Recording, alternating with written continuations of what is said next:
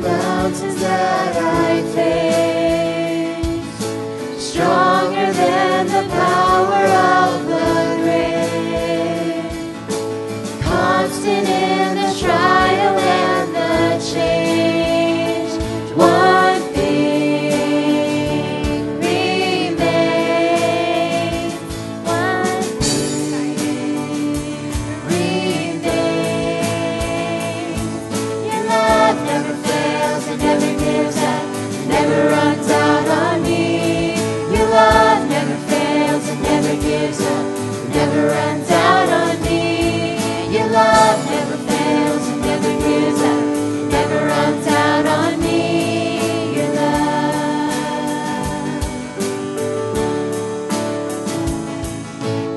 On and on and on and on it goes, and it overwhelms and satisfies my soul. And I never ever have to be afraid. One thing remains. Your love never fails, it never gives up, it never runs out on me. Your love never fails, it never gives up, it never runs out on me. Your love never fails, it never gives up, it never runs out on me. Your love.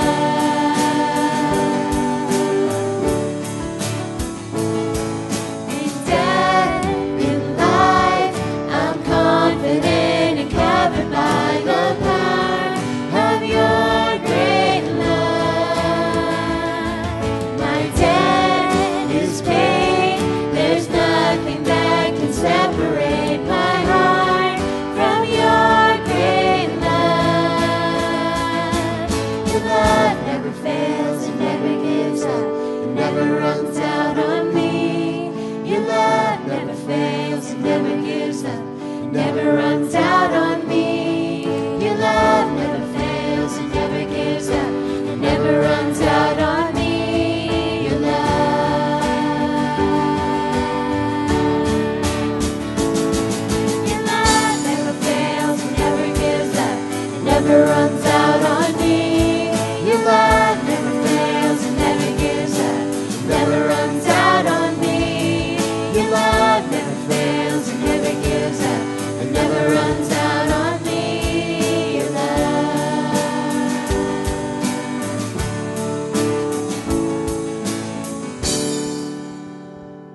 You may be seated.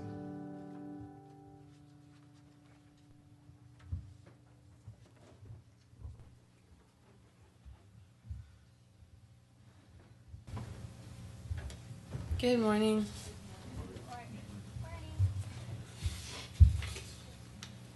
So, today I felt led to talk about the taming of the tongue, and just the importance of building each other up.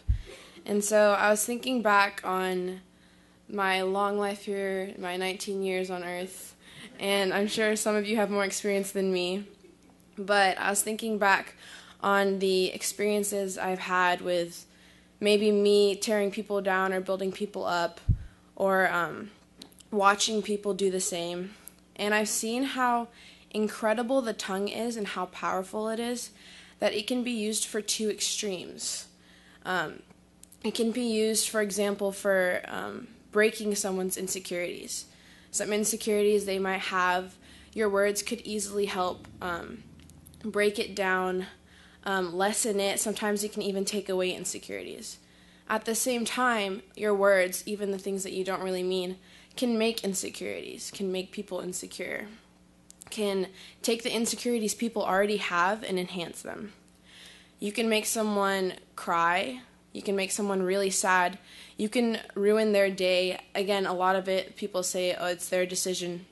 But at the same time, you could have easily made them laugh, make them smile. You could easily make their day and totally change someone's day around if they were having a bad day just by saying a few words. So I think that our tongue is extremely important, and so today I just wanted to talk a little bit about it. In James 3:7-9, it says, "People can tame all kinds of animals, birds, reptiles, and fish, but no one can tame the tongue. It is restless and evil, full of deadly poison. Sometimes it praises our Lord and Father, and sometimes it curses those who have been made in the image of God." So I've had the privilege of getting to travel with my family, and recently we came back from California, and one of the coolest things we did there was go out there and we did whale and dolphin watching. So you go out on this boat, we're all with the family, he gives us the rules, don't jump off the boat and swim with them and stuff. So they didn't want Jonah part 2. And so we're watching, and you look at this, the dolphins were great, but the whale was what really got me because it was huge. And I thought, like, why are we going to watch these whales? Like, they just do, like, woo, and that's it. And then the dolphins jump and do all this stuff. But the coolest part about the whales is you got to see how huge they are. So the whale goes into the water, and there's this, like, ripple effect that is different from the waves, and you can see how big the whale really is. And then I thought back to, like, SeaWorld and different things like that when they had, like, the killer whales, and I like to call him Shamu. That's what I grew up with him named as. They would tame Shamu, and they would get it to do anything they want. It would flip in the water, do tricks. It would carry them, give them a piggyback ride, and, like, shoot them in the air and do flips and throw water everywhere in any direction they wanted. And I thought how crazy it is that this whale is huge. It's so big, and they're able to just make it do whatever they want just by whistling, moving their hand like this, and same with lions and circuses and stuff. And so the Bible is saying you can tame these beasts, but you can't tame your tongue. And your tongue is this tiny muscle in your mouth, and you can't tame it. You can tame anything else, all these wild animals, you can tame them as much as you want, but you can't tame your tongue. James 3:2 says, "Indeed, we all make mistakes. For if we could control our tongues, we would be perfect and could also control ourselves in any other way." The Bible is saying if you could control your tongue, we could be perfect. That's how big the tongue is. It's small, but it has the biggest impact ever. And the Lord is saying, if you could tame your tongue, you could be perfect. You could control everything else, but we can't. And then you can also, like, use your tongue to speak life into people. You can speak life into their giftedness, the talents, the gifts that God had given them. You can compliment them. You can tell them, wow, like, that's awesome the way you're using it. And you can really speak life into people's giftedness. You can speak life into your relationships. You can encourage one another. You can really build relationships with your tongue. You can do so much with it, but there's two extremes. Which one are you going to use it for? No man can tame the tongue. We've established that. So it requires a supernatural intervention. Proverbs 4:24 says, "Avoid all perverse talk. Stay away from corrupt speech." It's saying avoid it. Don't even go there. Don't even go near it. Psalms 141:3 says, "Take control of what I say, O Lord, and guard my lips." It takes more than you. We can't do it ourselves. You need the Holy Spirit. You need to ask God to help you. This isn't built into our sinful nature. We have to ask the Lord to help us control it, to give us a supernatural power to control this thing that even man can't tame. Why do you think God gave us our tongue? To praise him, right? Why did he give us a mind? our thoughts? Why did he give us our heart to guard it and use it to glorify him? Why did he give us every aspect of our being to praise him? But what are we using it for? We're forgetting why God gives us everything that we have, and we're using it for evil, when we could easily be using it to bring so much life into the world and so much life into each other. Don't take people for granted. Lift each other up. Build each other up. To take for granted means to assume that you'll never lose it, which is not true. So treat everyone like you could lose them. Build each other up. Love on each other. A lot of people like to joke around like they hate each other, which is great. But don't forget to love each other in the end. So what are you doing with your doors of life? Are you using them to speak life into people? They're your doors of life. Use them for what the Lord has given you them for. Just thoughts for the day.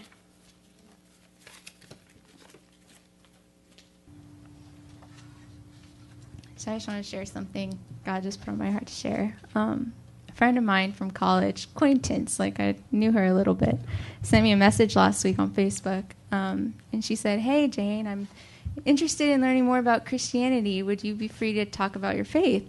I was like, wow, like I literally did nothing. She just sent me a message and wanted to talk.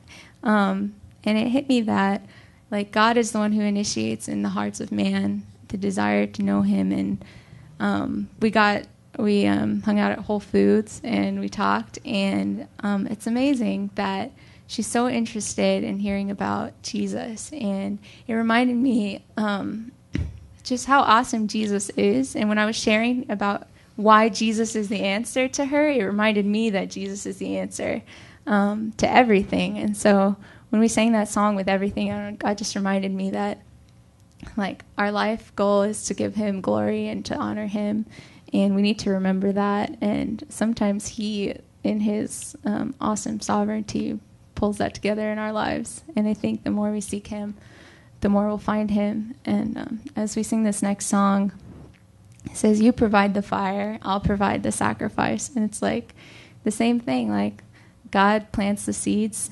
and we have to help sow them, and ultimately he makes it grow. And so let's just worship God with this song and ask him to fill us up.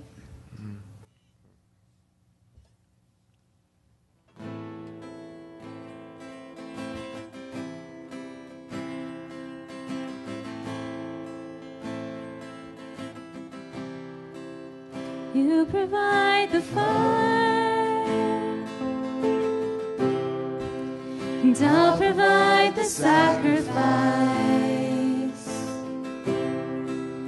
You provide the Spirit, and I will open up inside. Fill me up, God. Fill me up, God. Fill me up, God. Fill me up. Fill me up, God. Fill me up, God. Fill me up, God. Fill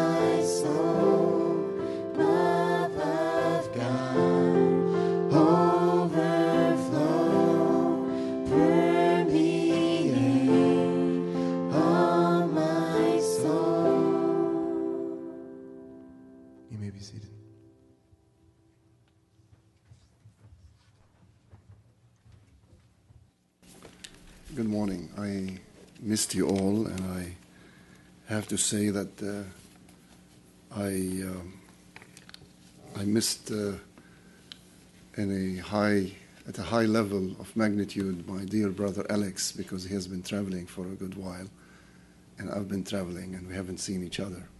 So I want to thank the Lord for each and every one of you, and also Alex, and the same with Andy Brown. I think we both have been out for a little while, and you all have a very special place in my heart.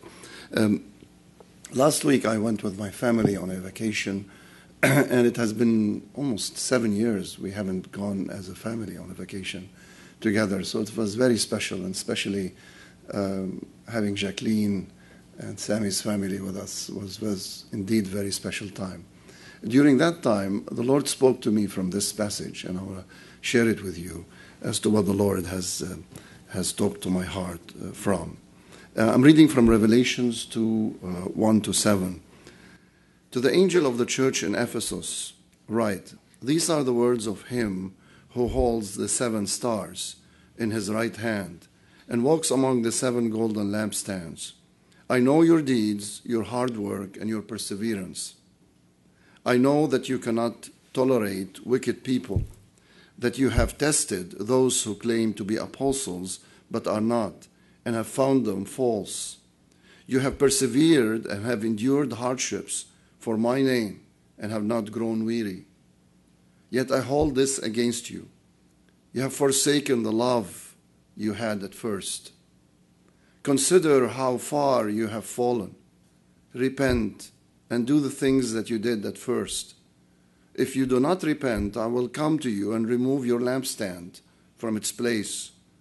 But you have this in your favor. You hate the practices of the Nicolaitans, which I also hate. Whoever has ears, let him hear what the Spirit says to the churches. To the one who is victorious, I will give the right to eat from the tree of life, which is in the paradise of God. So, beloved, the Lord talked to my heart during this time period of maybe rest and vacation that go back to your first love.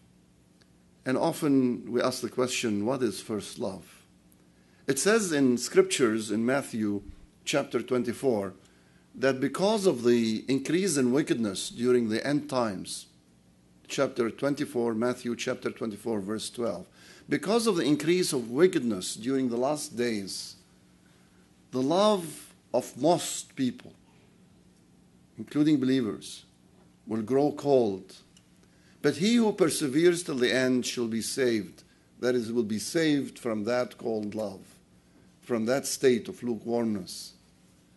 And it is true that during these times, with all the hate that we see around us and all the wickedness, all the killing and all the way people treat each other with so much cruelty, that our love towards the Lord and towards each other will grow cold. And we are at the freezing point. The spiritual temperature on the outside is so cold that it's freezing cold, and that you can easily get that frostbite that the scriptures is talking about. But the big question, what is the first love? What is you have forsaken your first love? Your first love is the peak of your love to the Lord. When your love was not only emotions, but it was willingness to do His will. It was willingness to live for Him. It is the first love of the church, the body of Christ, the believers. And here it's only prudent to talk a little bit about this church. The letter is the church from the Lord Jesus Christ in the book of Revelation to that church called the Ephesian church, or the church at Ephesus. So what is that history of that city and the church? Now, Ephesus is in Asia Minor, where Turkey is now. And it used to be one of the most affluent and the largest cities, if you may, in the whole empire, the Roman Empire, in the whole world. It was a place like possibly New York, like you can say today in the world, or maybe in the United States. It was a big affluent city that had almost 500,000 people. Now 500,000 during that times is like having a city now with 50 million. It used to be a huge place, and a also very affluent place. But this church was visited by Paul, and during his first visit, he sort of made some contacts with Aquila and Priscilla in that place, and they started a house church, and then it grew. And during his second missionary journey, they started that church. And to understand the first love of that church, you have to go back to the book of Acts and see the declaration of Paul of the first love in action. It says in the book of Acts, chapter 20, verse 17, from Miletus, Paul was sent to Ephesus for elders of the church. He sent for the elders of the church. And then he made, in verse 24, a great declaration of defining what first love is.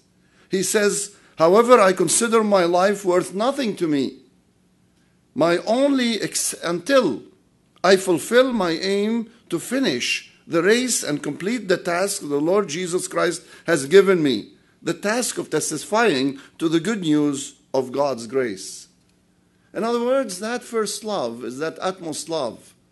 The Lord Jesus Christ lived and died for me, and I will live and die for him. He is the first and he is the last. He is the kind of a center of gravity in my life, and I will live to honor him. Even if I'm willing to die for his name's sake. It is well defined, the first love, in Jeremiah chapter 2, verse 2. Go and proclaim in the hearing of Jerusalem, it says. He's speaking to his people.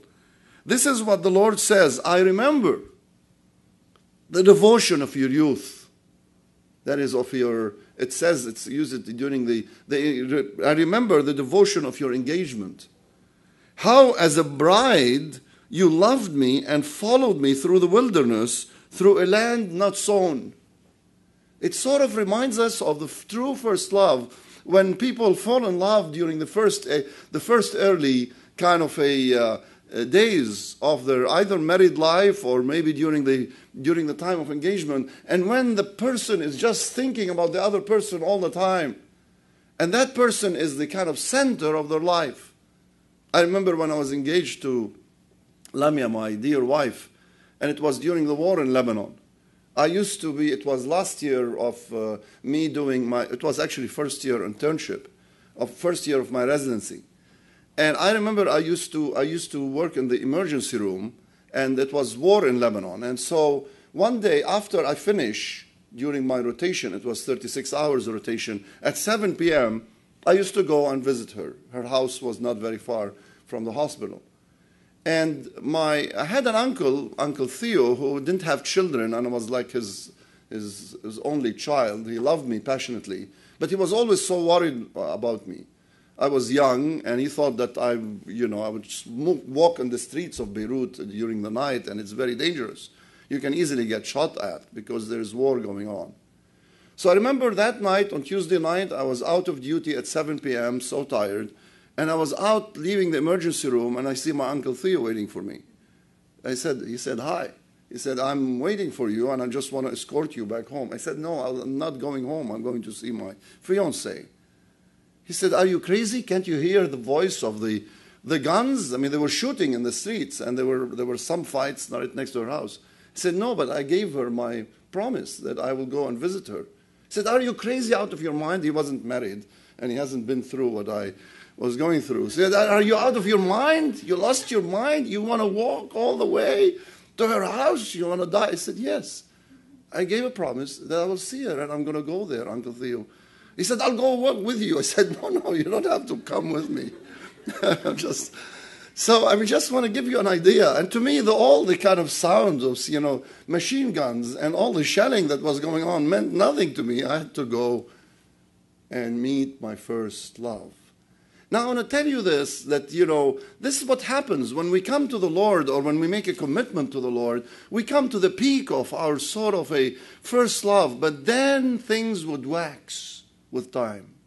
That love would grow old. It's said of a couple that they were going after during their honeymoon, going from one city to the other in the train, and, every people would notice that they're, newlywed. And so they would ask the kind of newlywed wife the bride, how, when were you married? And they would ask them, and she told the husband now, she told the bridegroom, she told him, look, I'm sick and tired. Everybody keeps asking me. Let's pretend that we have been married for a long time. He said, yes. The only way we can pretend that is when we go down from the train during the next stop, that you will carry the bags, the luggage, rather than I will do it. And they did it, and nobody asked them. You see, during your first love, you're willing to do whatever the other person would ask you, you will carry the loads of the other person. And this is the relationship that should be maintained between us and the Lord.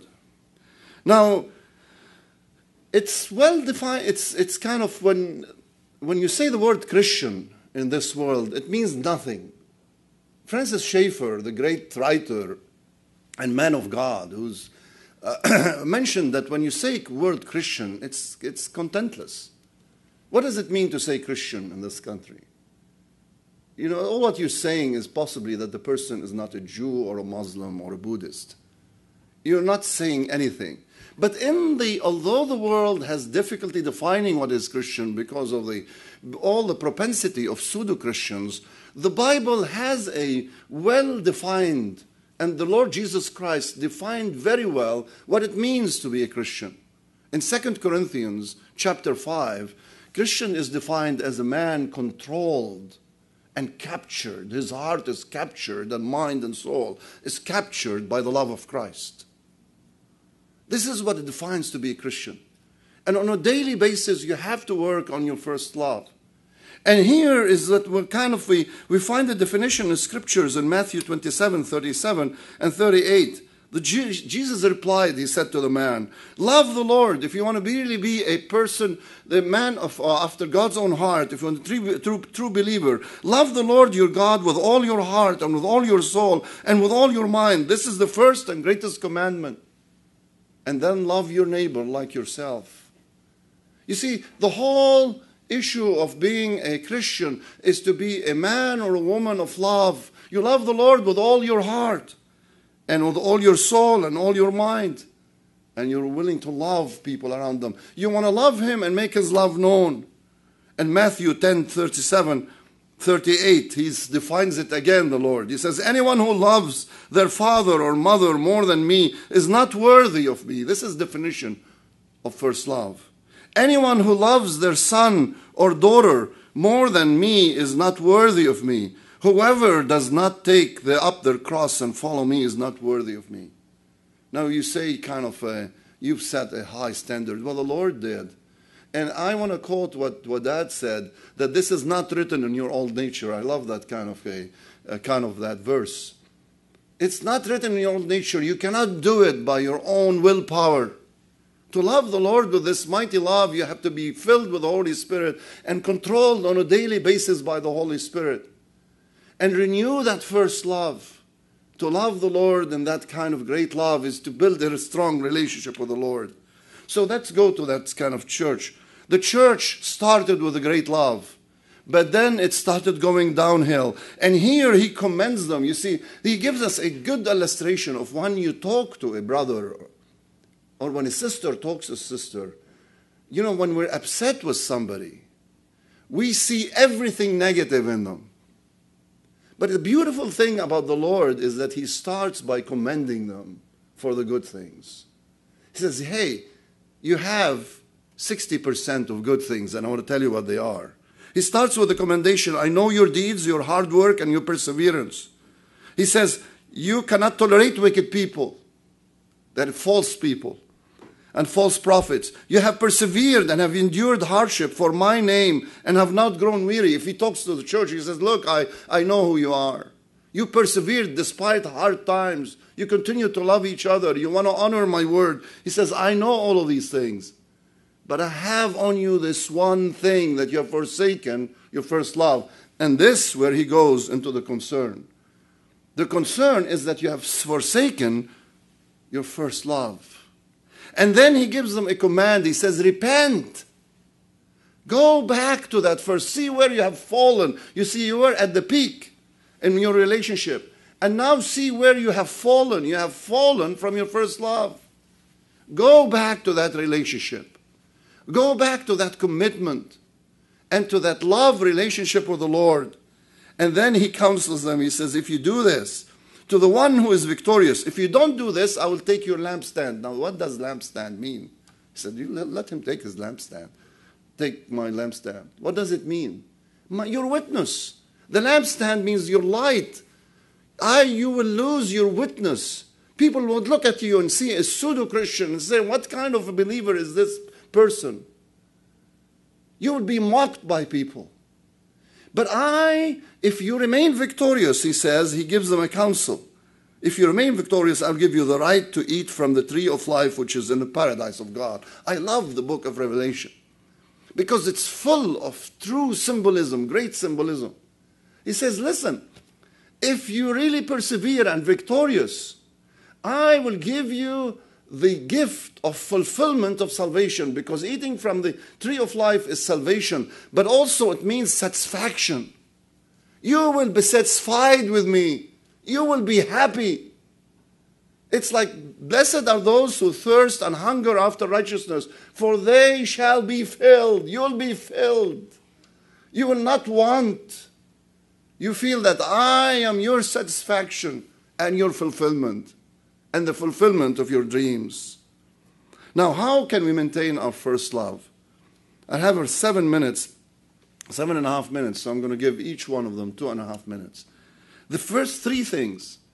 One is how you can maintain your first love is to determine on a daily basis to do His will. You cannot love Him and maintain His love without doing His will. For whoever does the will of my Father in heaven is my brother and my sister and my mother. It says in Matthew 12:50. In John 14:21, whoever has my commands and keeps them is the one who loves me. The one who loves me will be loved by my Father, and I too will love him, will love them and show them myself.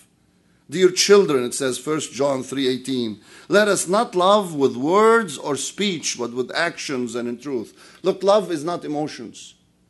Love is action. It's love in action. It's doing His will. And on a daily basis, when you wake up, you want to say, Lord, I want to do your will. I want to live a life that follows your footsteps. I want to live a holy and pure life. I want to live a life that would honor you and your commands. I want you to live through me today. Empty me, O Lord, and fill me with your Holy Spirit. I want to do your will. What is your will? And I want to do it. And your will is for the lost to be saved. Lord, show me somebody who's lost so that I can love on them and I can bring them to your will, which is their salvation. Your will for me is my holiness. I want to live a holy life. Your will for me is to be a person after your own heart and obey your commandments. I want to follow your footsteps. I want to do what Jesus can do and will do. It says about Eric Wenheimer, the blind person who conquered Mount Everest, the first blind person to get to the top of Mount Everest in 2001. And when he got there and they all clapped for him and said, what is the secret? Somebody asked him and said, it's very simple. He said, I was tied to my coach and he was climbing and I would follow him. I was tied to him with a rope. And that reminded me that we are tied with the greatest bond of perfection, which is love to the Lord Jesus Christ. And when we truly love Him, although we are blind and we don't see where we're walking, if we just follow Him, we'll reach to the top of our love experience with Him and in spiritual life. The second thing is love His Word. You cannot love the Lord without being close to His Word and be in fellowship with Him through prayer and the Word. Make it a daily habit that you go to the Word, read the passage, have a little devotion with the Lord. Spend time with the Lord. Give it your priority. It says that 7 days without God makes 1 week. But 1 week is W-E-A-K rather than W-E-E-K. So we spend 7 days without God. We come from Sunday to Sunday to worship and learn a few things about the Lord. And we are weak. We have what they call as anorexia nervosa. You know, have you heard of anorexia nervosa? Now, we have some med students here. Anorexia nervosa is a state where usually a woman which sort of tries to lose weight because in her mind, She sees herself to be very big and very heavy. And she stops, her hunger center sort of shuts down. And that person will stop eating and becomes emaciated to the extent that she would be like the people you found them in these concentration camps. So emaciated and so thin. But then when you ask her, why don't you eat and draw your image of yourself, she would draw an image of a fat person. And this is what happens to us. We think that we are big spiritually. But reality, if we examine ourselves according to the truth, we are so thin and emaciated and so weak. We think we don't need God and we don't need His word. It says, not by bread shall man shall live, but every word that cometh from the mouth of God. You need it. It's your daily bread. You need to read the word. You need to have your own devotion and have the Lord speak to you from His word, or else you're going to miss. Love His word. And the last thing is love His worthy children. And the reason why I said His worthy children is because they are worthy of His love because of Christ. And they are therefore worthy of your love and your service. If Christ loved them and died for them and served them, then you should do the same. It's not because they are worthy of you. They're worthy of God's love because of the blood of Christ. They've been cleansed by the blood. Love His worthy children. Love on one another.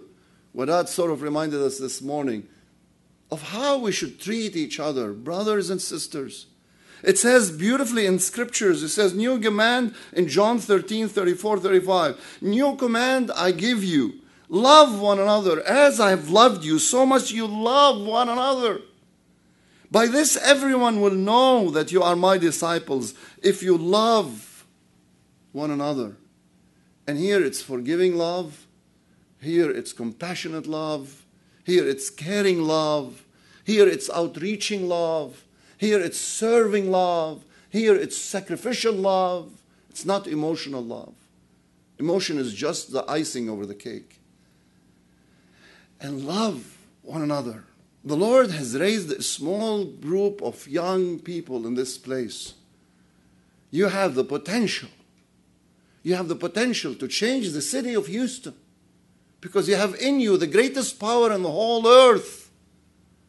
If you do it the way the Lord wants it, through love. You see, look at the other people who are dedicated to other gods. When they fall in love with their God, who is God of hate, they go and kill others. Look around the world. But you have chosen the true God, living God, who is the God of love. And you can transform the world by your love.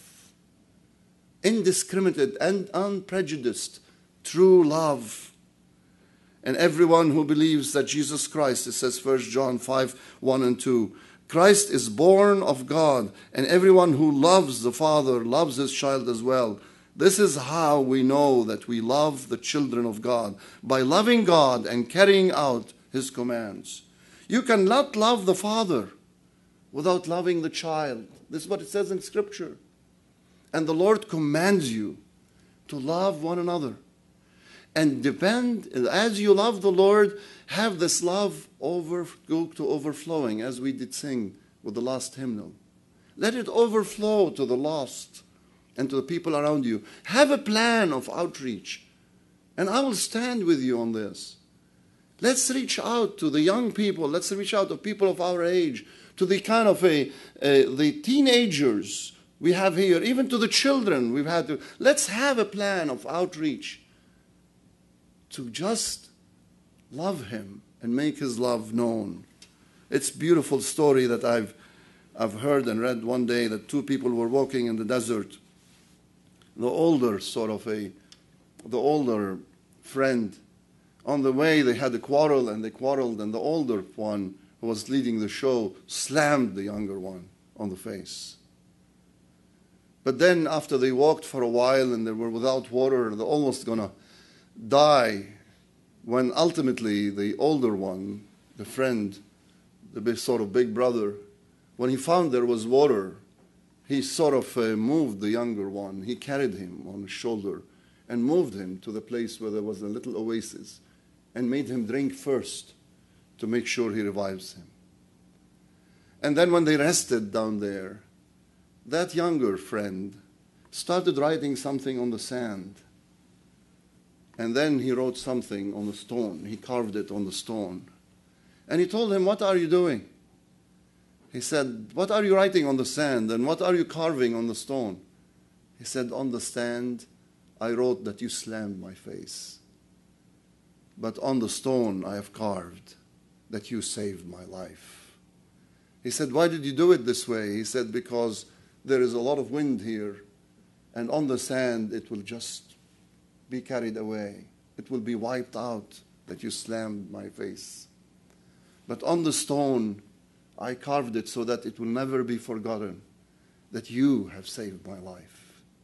And this is the way we should treat one another, forgetting what is bad and loving each other and such, remembering the good things about each other, and fight the good fight of faith, shoulder to shoulder and back to back.